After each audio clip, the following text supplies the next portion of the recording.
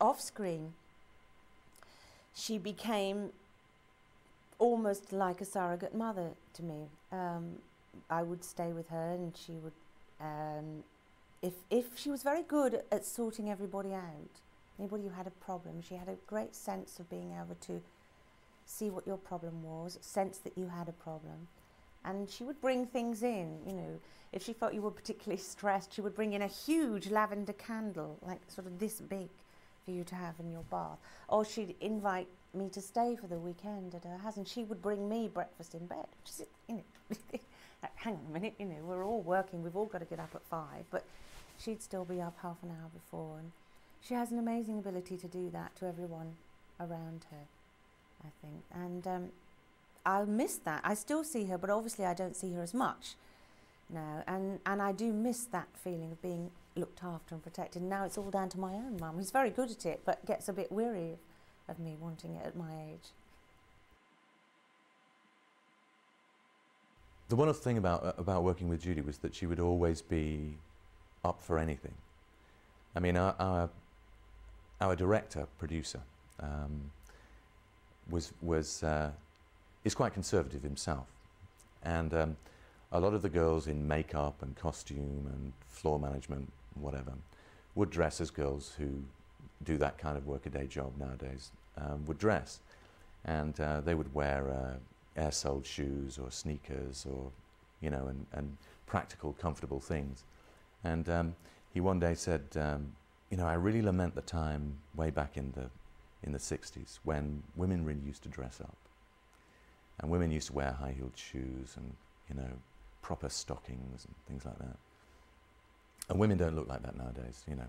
They dress in this sort of androgynous way, and it's very boring. And so immediately Judy went into overdrive and arranged for all of us, all the women, I have to say, not the men. Well, she tried to get the men, but they weren't having any of it, to turn up in black dresses, long black gloves and black fishnets tights to rehearsal. It's extraordinary because he had no idea what was happening, and as each of these women came through the door and took their coat off, he suddenly realised that you know, his dream had come true. So he stopped the whole rehearsal, sent out for cameras, and had the whole thing recorded on film for posterity. But after that, of course, any event from there on in, Judy wanted us all to wear black dresses and black gloves and black fishnet ties. But so we did it a few more times, but obviously it didn't work as well after that. But we did have a picture taken. We all dressed one day again in the gear, and we got all the crew to line up with us. So we had a huge picture, and all the women were in the black dresses. The crew weren't, but we had it specially. I don't know what they did to it, but the studios put all the crew in the photographs in black dresses and fishnet tights and long black gloves. We had the sound men and the gaffers, and they were all there. So the picture looked like they were all dressed like this, which they all thought was very funny, except for one particular sound man who got very upset, apparently, because I must admit it didn't suit him. So he was very unhappy about that. It was just little things like that, you know, any opportunity. We would hide, you know. The director would go out for his lunch, and we'd get back early, and then she'd say, let's just hide. To hide under chairs, behind sofas, in wardrobes, whatever piece of set happened to be around, everyone would hide. So the person who'd come back would think we'd all gone for a tea break or something. And so we used to have to do this quite a lot, and for quite a while it was fun. And then one day, Geoffrey Palmer decided he wasn't going to do it anymore, and he refused to get in the wardrobe. He refused to get behind anywhere, and he sat squarely in the middle of the set on the sofa. And I think it was the director that day who'd gone out to make a phone who came back. And Geoffrey said, they're here, they're still here. Judy's in there, Moira's behind there, Jenny's over there. And that was the last time we ever did that. But it was fun while it lasted. Her dog was there that day, I remember, and so she left the dog tied up to a table leg. And we all disappeared into different parts of the room and just hid. And he came back in, thought, where is everybody? Oh, well, they must still be up at lunch. And started talking to this dog, you know, like you do when you're alone in a room and you think nobody's listening. And it was only the fact that the wardrobe that Judy had locked herself into started to shake from side to side with uncontrolled laughter that he ever discovered it. But it's just things like that, every opportunity, you know. Let's get away from the seriousness of what we're doing and let's just have a laugh. For a while, but Judy loves to make jokes. That's her sort of thing. That's how she keeps everything fresh, is she has this amazing ability to make everything fun. So even though she's been at it forever, she still has no cynicism about her. She's never fed up. She's never bored by it. She never has that thing of, oh God, we've got another day. She doesn't have that. She managed to keep everything bubbling. There's always a bedroom scene as time goes by. So we all decided that we would have a picture taken in this bed just before the shoot started. So we all climbed on this bed and the whole bed collapsed. And I know the designer was very angry about it, but because of course he had to rebuild a bed in the half an hour that he got before the audience came in. So the tapings are always great fun because you're, unlike in a theatre, you're able to go back and do it all over again. The thing is that the audience have got to laugh all over again, so you've got to convince them that, you know, that although they've seen it once and laughed once in an instinctive way, they're now going to have to manufacture that laugh over again. Sometimes you've got to tweak it and do it slightly differently so that you can freshen it up. There's always a warm-up guy there to do that, but we'd usually find a way of freshening it up and you know, of changing a line. The danger with it, though, is that Judi Dench, one of her the only failing that Judi Dench has is the fact that she laughs.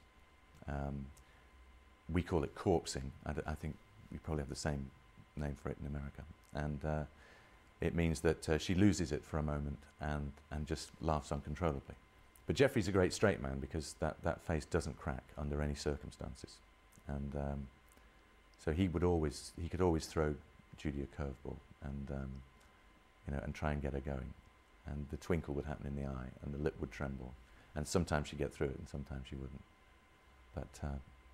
But that just kept it fun. That keeps it fresh for us. It's important that we keep it fresh for ourselves, so it seems fresh to the audience. And no, it's a lot of fun. Geoffrey, I didn't get to know so quickly. He was slightly more reserved than Judi, and very warm.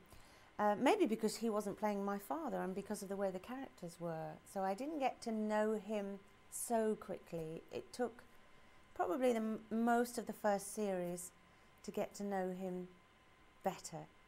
And then what you realise with Geoffrey is that all he really wants to do is go fishing. He doesn't really want to do anything else. He just wants to go fishing, which is what he loves the best. And as the years went by, all the programmes would be shifted around the fishing seasons and when they could drag him off of a fishing boat to come into the studio.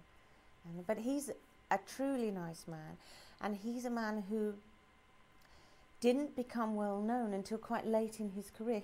He may have told you this already. And so he struggled a bit in his early years, and because he always had a face, an old lived-in face, and he sort of had to grow into that. So in his early years he struggled very hard. So he had great empathy with the younger actors on the set, and how difficult they might find it, how nervous they might be, or how out of work they may have been. And so he was lovely for that. He's never ever forgotten what that was like for him in his early days. He's a sweet man. Judi's kind of like the character she plays. Geoffrey isn't like the character he plays at all. You know, Lionel's very conservative in his dress, in his attitudes. He has that sort of hangdog look. You know, people have always called him, or certain people have always pointed out that he could very easily be called the English Walter Matthau, you know. And I always thought he should play Richard Nixon, but that never really came up. There is something about him. Next time you have a look at him, just think, yes, he could be playing Richard Nixon, this guy. Anthony Hopkins doesn't bear any resemblance, but you know, Geoffrey Palmer should have played him. And Geoffrey is a lovely, generous, funny man, and not at all that kind of hangdog grump that you get on the screen. But that's because he's a great character actor. It came as a huge surprise to all of us, I think, that as time goes by, it did become popular in the States. Now it has become popular. Everyone in the States must know better than me why that's happened. I imagine it's because it's kind of clean and nice, and it's a pleasant change to have a kind of geriatric romance rather than the obvious youngish people.